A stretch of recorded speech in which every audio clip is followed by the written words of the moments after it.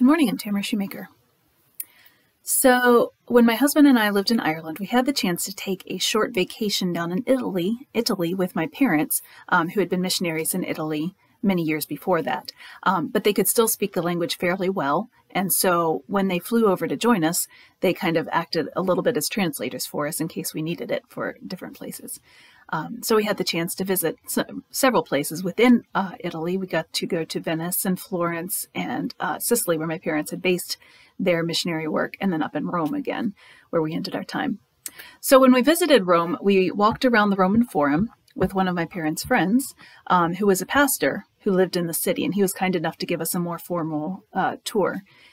And I soon realized that he was at least as much of a history buff as I was, because he gave so many details about the various structures we saw, and I would dutifully raise my camera and take like 40 pictures of everything. So it's funny, I went back to look over my Italy pictures not too long ago, and I have a whole slew of pictures of this single cobblestone. And it took me a minute to kind of remember why I'd taken so many pictures over a rock. But one of the things our pastor friend had mentioned when we were there was that these cobblestones were the same ones that had been in existence in Nero's Rome, and that the nearly unnoticeable weathered grooves in the cobblestones were evidence of chariot wheels, which completely blew my mind. And I think I probably took 80 pictures of different, cobblestones. But can you blame me, really? I mean, okay, I'll release my inner nerd for a second. When we think of old in the United States, we might think of like colonial America, right? The Liberty Bell, the Midnight Ride of Paul Revere, right? But it was a whole different experience walking through the ruins of ancient Rome and realizing Paul the Apostle was likely to have been imprisoned in the very prison that we were able to take a tour of. Or, so many chariot wheels rode up the hill through the Arch of Titus that they left grooves that are visible over 2,000 years later. That was just so cool.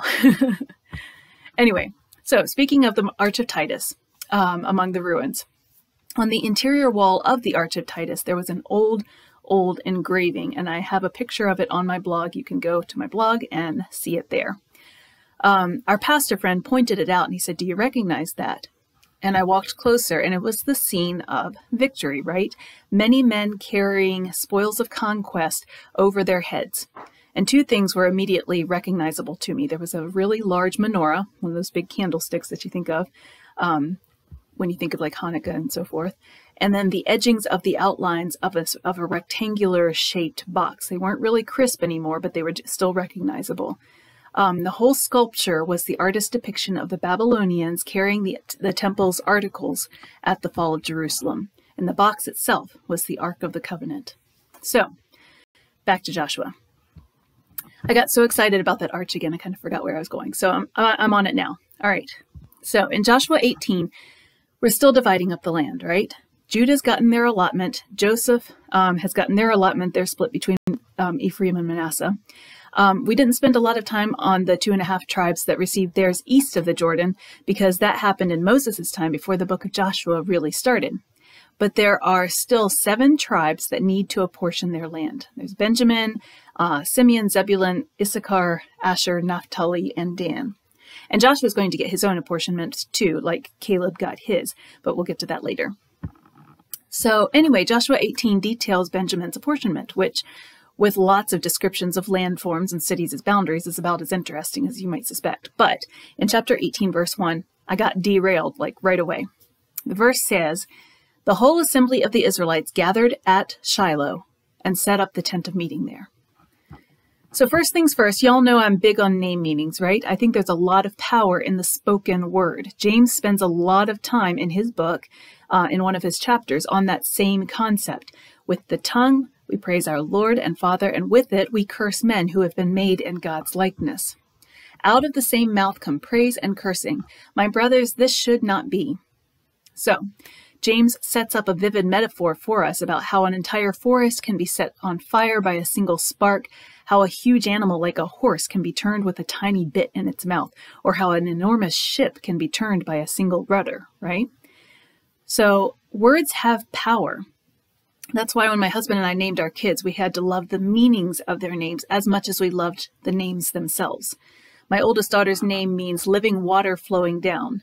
So I pray, may she be a bringer of the living water that Jesus gives. My son's name means mountain of strength, and Yahweh is God. May he be an unshakable, immobile source of strength as he declares Yahweh is God. And my youngest daughter's name means clear, unfettered, pure light. May she bring the unmitigated, unshaded light of Jesus into people's lives. So those are my prayers for my kids, and that's why we named our kids those names. So with that said, I've always loved the name Shiloh. Shiloh means peace, tranquility. And you know, what a great place to convene for the Israelites, right? Decide their futures, the lands that they're going to settle in and have their kids in and their grandkids, and to lay out their inheritances and to move on from their fraught pasts, right? So you'd think. Unfortunately, simply because a name is spoken over a place or over a person, it doesn't always mean that it's going to come to pass just like it's spoken, right? While I pray over my kids every single day, and while I bring their name meanings before the Lord and ask him to intervene in their lives so that they themselves will reflect those meanings, they have the choice, right? They have the willpower to reject or accept as they so choose. That's on them. So the Israelites, they so choose. As history and scripture show, they move away from the God of Israel over the course of time. And we'll get there later. So the Battle of Shiloh in the Civil War was one of the bloodiest battles on the early end of the war. Nearly twice as many men died in that battle than in all the previous battles combined in the war up to that point. There wasn't much peaceful about that name. In the biblical Shiloh, the whole assembly of the Israelites gathered at Shiloh, set up the tent of meeting there. So, as I said, what a great place to set up, right? This is the place where they're putting the Ark of the Covenant. They set up the tent of meeting. The Ark of the Covenant is going inside that tent of meeting. It's now the resting place of the Lord, the physical symbol of his throne between the cherubim, at a place called peace. So, let's take a quickish trip through the upcoming years. The Israelites set up the tent of meeting in Shiloh because Jerusalem as yet is not the capital, and Zion as yet has not been taken from the Jebusites who lived there. If you remember my post, House Cleaning, Give No Quarter, from a few days ago, I talked about that. So Shiloh became the center of Israel, where the Lord dwelled in his tabernacle. Years pass. Eventually, Joshua dies, and we go through the whole dark, dark book of Judges, when it says, in those days, Israel had no king. All the people did whatever seemed right in their own eyes. That's Judges chapter 21, verse 25. Distance, right? People forgot that the Lord had delivered them from their enemies when they served him. Priests became figureheads, right? Eli, the high priest, grew fat from excessive food and couldn't control his sons. Then came the Philistines, enemies of Israel. So in 1 Samuel chapter 4, the Philistines attack Israel, and there's all sorts of fighting over the course of this battle. 4,000 people, soldiers of Israel, they died in that battle on the first day. So they pull back and they lick their wounds, right? And as they do so, the elders of Israel have this brilliant light bulb moment. They say, why did the Lord bring defeat upon us today before the Philistines? Let's bring the Ark of the Lord's covenant from Shiloh, so that it may go with us and save us from the hand of our enemies. That's 1 Samuel chapter 4, verse 3. So, let's study this brilliant, epic moment of flawed logic, right? It doesn't matter that we've largely forgotten that we are a chosen people, a royal nation, a people belonging to God. Right? I know that's from 1 Peter 2, verse 9, and addresses both Jews and Gentiles. But we've got the Ark of the Covenant. This is what the Israelites are saying. We've got a good luck charm. We can force a victory from God, even though we've shut him out in the cold. Land sakes. Is any of this recognizable? Lord, we're in trouble. We've got a global pandemic, and we've got politicized mask debates, and there's rioting over all these issues, and there's trouble, and there's heartbreak, and there's confusion, and people are dying, and China's scary, and Russia is being Russia, and Israel and Hamas are at it again, but don't you dare mention that the word of God is true or right? Don't you dare suggest that we humble ourselves and pray and seek his face so that he will hear from heaven and forgive our sins and heal our land, right? Instead, let's pray for good luck prayers and send thoughts and good vibes. Whew. So what happens in 1 Samuel? So the people sent men to Shiloh, the place of peace, and they brought back the ark of the covenant of the Lord Almighty, who is enthroned between the cherubim. And Eli, he was the high priest of Israel, Eli's two sons, Hophni and Phinehas, were there with the ark of the covenant of God. And that's from 1 Samuel 4:4. The Israelites get their religious leaders' blessing over their unholy enterprise, despite the fact that these particular religious leaders don't give glory and honor to God. 1 Samuel 2 verse 12 says Eli's sons were scoundrels. They had no regard for the Lord. They're priests, but they're scoundrels. And they run back to the Philistines, waving their good luck charm in their face. They've got the Ark of the Covenant. The Lord's going to win for them. Doesn't matter that they've forgotten him. So what happens? The Philistines fought, and the Israelites were defeated, and every man fled to his tent. The slaughter was very great. Israel lost 30,000 foot soldiers. The Ark of God was captured, and Eli's two sons, Hophni and Phinehas, died. That's 1 Samuel 4, 10, and 11. The Ark of God was captured. The place of peace was no longer a place of peace, right? It had lost the symbol of who had first brought the peace of Israel in the Old Covenant, long before the New Covenant ever fulfilled the Old Covenant. And here's my thought. I'm so glad that God's symbolic, earthly, man-made, quote, throne is not equal to God himself. If it were, what a tragic day when the Philistines captured the ark, right? If it were, what a tragic time when the Babylonians destroy Solomon's temple in Jerusalem and carry off the spoils of war later depicted on the Arch of Titus. Jeremiah chapter 3 verses 16 and 17 says, "In those days, the Messianic days, the last days, the ones that I believe we are now living in those days when your numbers have increased greatly in the land, declares the Lord, men will no longer say, the Ark of the Covenant of the Lord. It will never enter their minds or be remembered. It will not be missed, nor will another one be made. At that time, they will call Jerusalem the throne of the Lord, and all nations will gather in Jerusalem to honor the name of the Lord." Jerusalem is a place that I've always wanted to visit, right?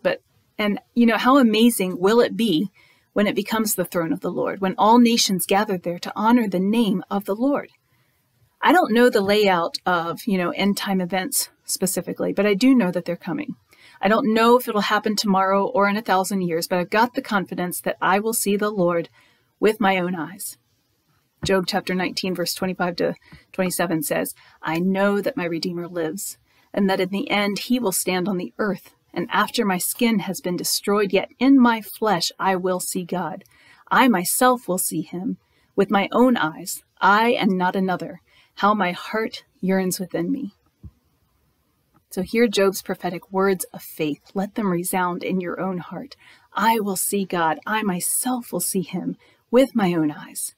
I and not another. How my heart yearns within me. See, it doesn't really matter where the symbolic throne of God's presence ended up, right? It will not be missed, says the Lord, because it's not his actual throne. You want a description of his actual throne? Here it is, and buckle up. Ezekiel chapter 1, verse 22 and 26 to 28 says, "Spread out above the heads of the living creatures was what looked like an expanse, sparkling like ice and awesome. Above the expanse over their heads was what looked like a throne of sapphire, and high above on the throne was a figure like that of a man. I saw that from what appeared to be his waist up, he looked like glowing metal, as if full of fire, and that from there down he looked like fire, and brilliant light surrounded him. Like the appearance of a rainbow in the clouds on a rainy day, so was the radiance around him." Daniel chapter 7, verses 9 and 10 says, "As I looked, thrones were set in place, and the Ancient of Days took his seat. His clothing was as white as snow, and the hair of his head was white like wool. His throne was flaming with fire, and its wheels were all ablaze. A river of fire was flowing, coming out from before him. Thousands upon thousands attended him. 10,000 times 10,000 stood before him. The court was seated, and the books were opened." And then Revelation chapter 4, verses 2 and 3 says, and verse 6 says, "At once I was in the Spirit, and there before me was a throne in heaven with someone sitting on it. And the one who sat there had the appearance of jasper and carnelian.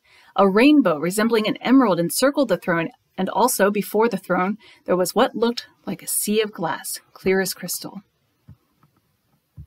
Now, someday, every single one of us, those who claim to have a relationship with the one who sits on the throne, and those who have spent a lifetime denying his existence, we're all going to stand there by that crystal sea, by that river of fire. I say stand, I'm pretty sure we'll be on our faces, but he's going to demand an accounting from us.